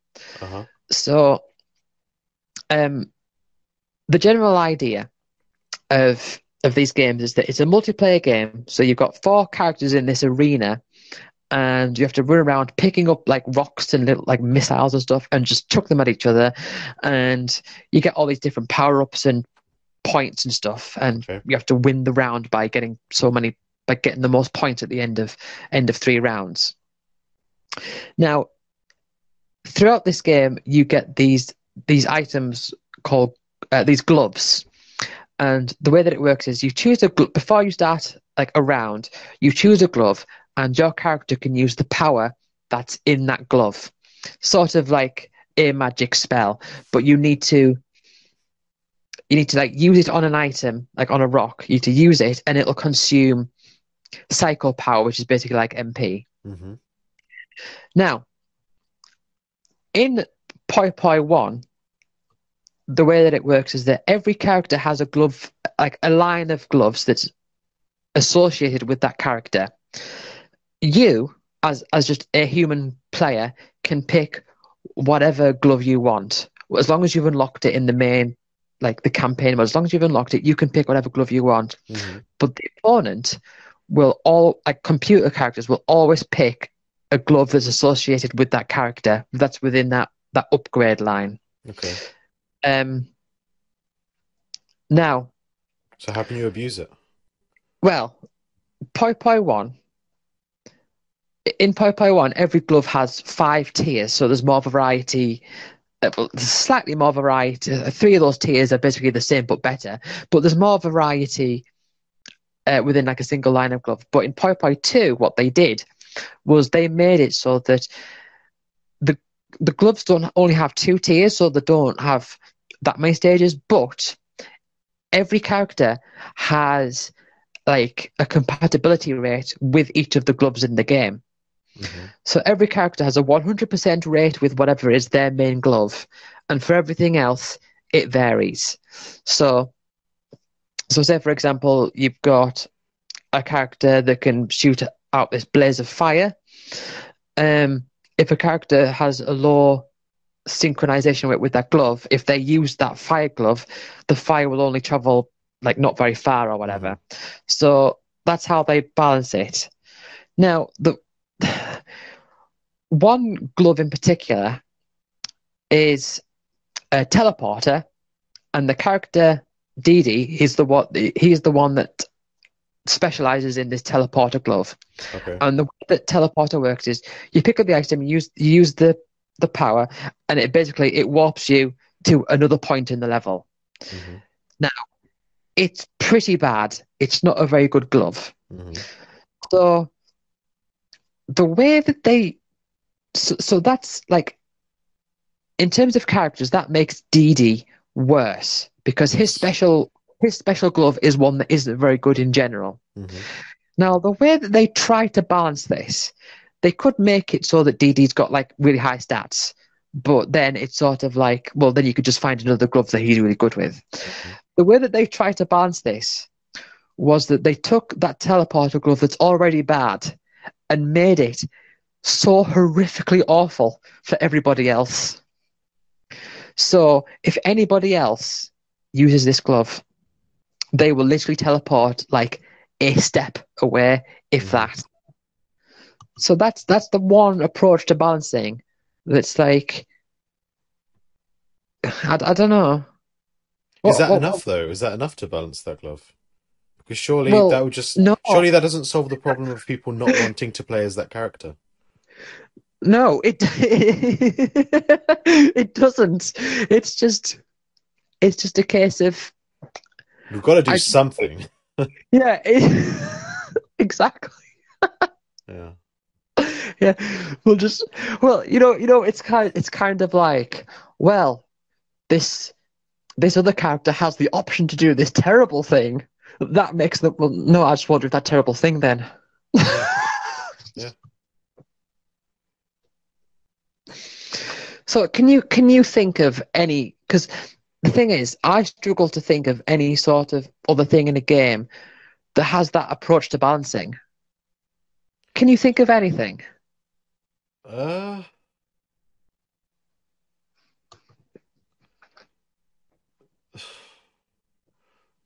I don't think there is really. No, I can't either. And the thing is, as well, is that this is a game I really like. I really like this game. It's just, I just find it funny that I just thought, oh well, this character's special ability is terrible. We'll just make it so much worse for everybody else. Hmm. Yeah, yeah. I can't think of any other game that does that. Um.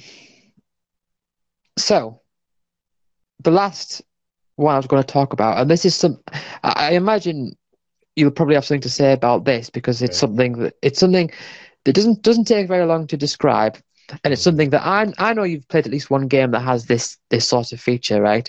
Okay. But have you played Final Fantasy 2? No, Right, okay. Do you know anything about Final Fantasy 2? not particularly. Right, okay. So, Sorry. no, that's all right because I haven't. There's that means I can just like describe Hmm. quickly how it works. Now, Final Fantasy 2,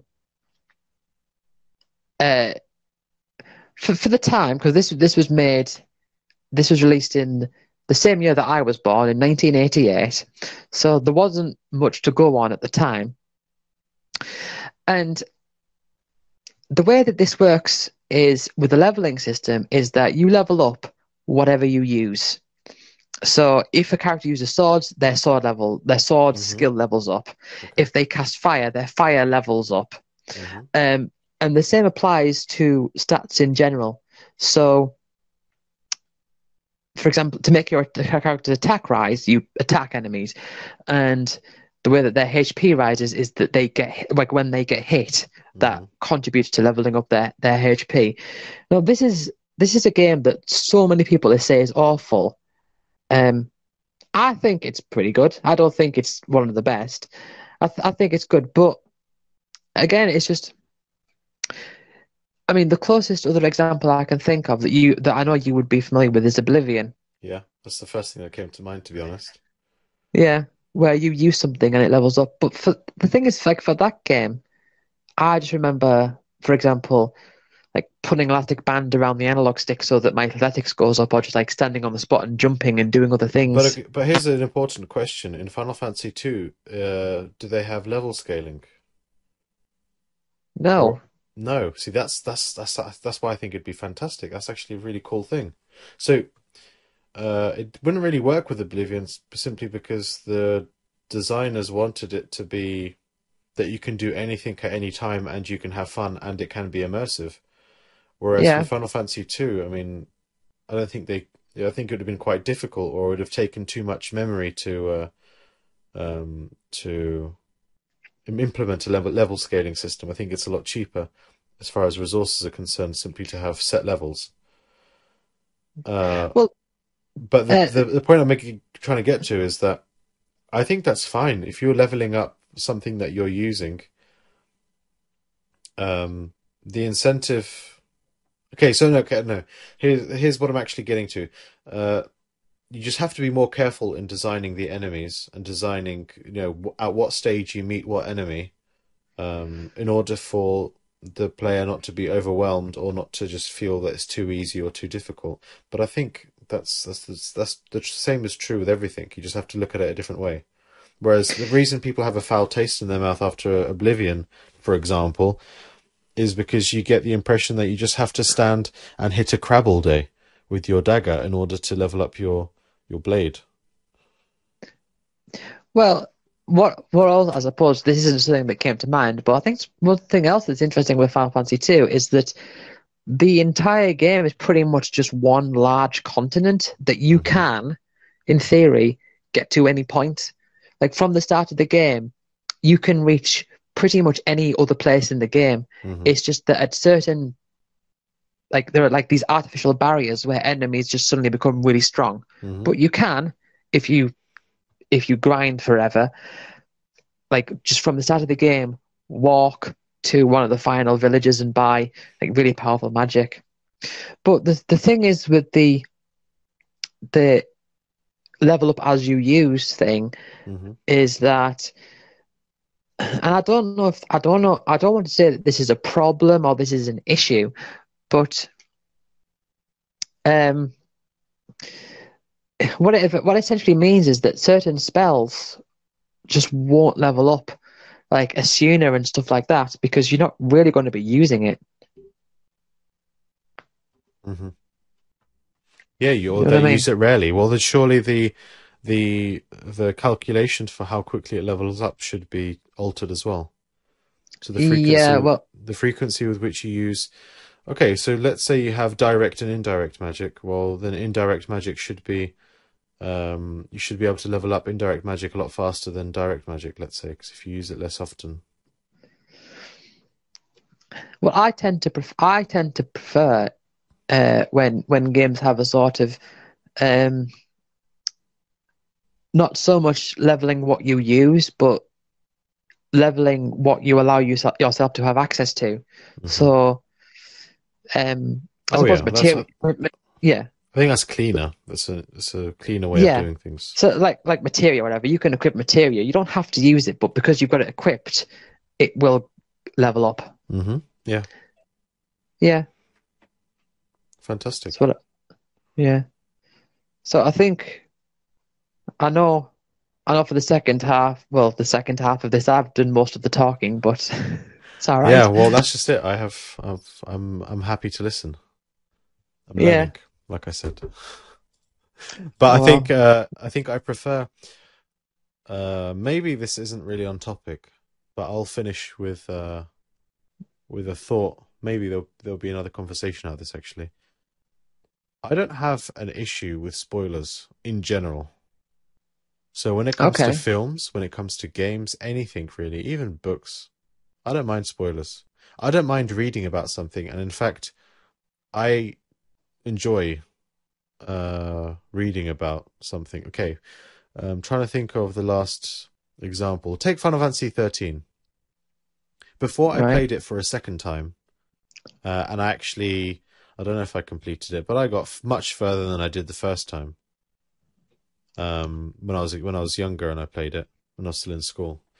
But before I played it for the second time, I actually watched a lot of it. I actually read a lot of it. So I watched some cutscenes simply because I thought they looked interesting visually. And then I read a lot about it. So I read about the story, I read about the gameplay mechanics. I pretty much learnt everything there is to learn about it, and still I played it, and still I enjoyed it.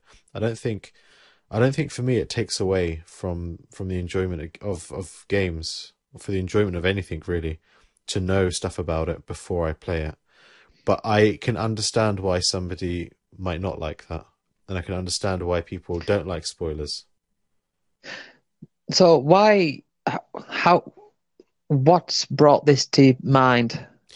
The just our entire conversation, just like you explaining things to me about games. I mean, the likelihood is that I won't play them, but to be honest, now I'm more interested in playing Final Fantasy 2 since you told me. Is it similar to Final Fantasy 9? Because I think in 9 you level up your gear as well. But no, In it's not going to be quite the same. no, well, in nine you equip stuff with like abilities on it, Yeah. and as you gain AP, Hmm. the character like it gets that ability innately, so that they don't need to have the equipment with it on anymore. Aha, no, okay, so Yeah, that's not the same. But the yeah, point is that I don't mind learning about these things at all. And in fact, I think in some ways it's gonna at least bring things to my attention that I otherwise wouldn't have known, and yeah, actually encourage me to play some of these games. yeah. Well, I never thought to myself, oh well, I'll say this, and then Fran will want to play this. I thought, no, no, it's just here are some Here's something funky interesting. examples. Yeah. Yeah, just funky examples of things. Okay. Well, thank you very much. It's been Yeah, as always. It's interesting. and Uh the audio has been recorded yes. properly. Yeah, Yeah. yeah. My I'm sorry. The first 9 minutes. I don't know what your plan is. Are you going to just upload all of it, or will you just cut it? What I'll do is I'll start it off.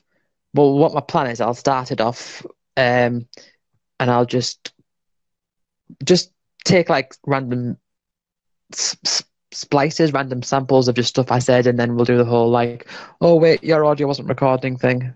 Okay. That's the plan at So least. it's going to be a little faff on your end. Either way. It's all right.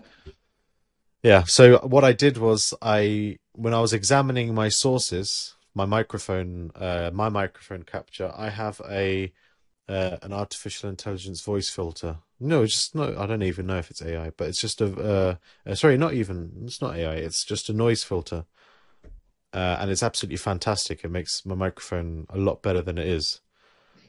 Yeah, Makes my microphone sound a lot better than it is. And I tried to get to the filters to double check that it's active, and I double clicked it, thinking that's what I had to do. So nope, that didn't open up the window. So I closed that and I right clicked and selected filters. But turns out that double clicking it changes the input. are we going to uh decide on a topic for next time? Oh, a topic for next time. I don't know. Uh, Because well, I was recently, thinking, yeah, okay, go. right? I was think because I know you said you wanted to do an episode on nostalgia, and they said that would just be talking about Final Fantasy VIII a lot. But Probably. I think that would be good because just talk about like what nostalgia means, how it affects Hmm. you know different like games and all that, and just different like random examples of things that have happened. So I'd be happy to do an episode on nostalgia. But what was it you were going to say? Well, nostalgia is going to be a very big topic. I think I have plenty of examples and stories from my childhood, but Right, um, we could also talk about just games that we've played. So recently, I've been playing Cyberpunk. So I got it, right. I installed it, especially I'm playing it on computer, and perhaps I would if it would at all match what kind of things you're playing, you could talk about just a game and what things that you found interesting or things that you found that are good, things that you found that are bad. Yeah. because Well, I actually, don't. yeah. To be honest, we're talking about things I've played recently. I don't think there's going to be much to say there, other than like a bunch of idle games, and I don't know how Hmm. much content I could get out of that. Uh-huh. Okay. Well, I'll keep that. I'll keep that idea. So let's say the next time we talk, we can talk about nostalgia. Yeah, that's Yeah. good. And I shall make some notes. But I don't want to. I mean, I know you say you like listening, but I don't want to dominate the conversation Oh, I don't next think you time. will next time. Yeah. Oh well. And I didn't really talk much about Level Up Land this time. So yay. Success. I mentioned it Although, twice, and you laughed yeah, twice. yeah. Although I will break that streak and mention that Lightning Returns with the whole final boss thing that was a big influence on Level Up Land too. Yeah. Yeah. Yeah. Let's go back and get more powerful. Beef Yeah, up. yeah. Right. Speaking of which, with regards to playing Final Fantasy Level Up Land 2, Yeah. just normally, well, I'm sure you know it's a crazy time right now. Um, Yes. my wife and I are doing some volunteer work, so I have less time than I would normally. So Yeah. there is no schedule. I don't know when our next call can be, and I don't know when I'll next have time and I'll be in the right mindset to play Level Up Land 2. So it's just Yeah. Just see when how I it can. goes. Yeah, we'll see how it goes. Yeah. I mean, I'm usually free on Saturday evenings. Next week, Hmm. maybe I'm working late next week, so I don't know. But Saturday evenings are the most common available time for me, Hmm. Okay. even if it's every few weeks or so. Hmm. Okay. Well, all I'll do to finish this is say that war is stupid, and that's it. What's stupid? War, Oh, yes, absolutely pointless. absolutely. Right, well, have a good evening. Enjoy yourself, Yes, and yes. prepare some notes on nostalgia. I'm sure I'll be talking a lot as well. Oh, yeah. Bye bye. See ya.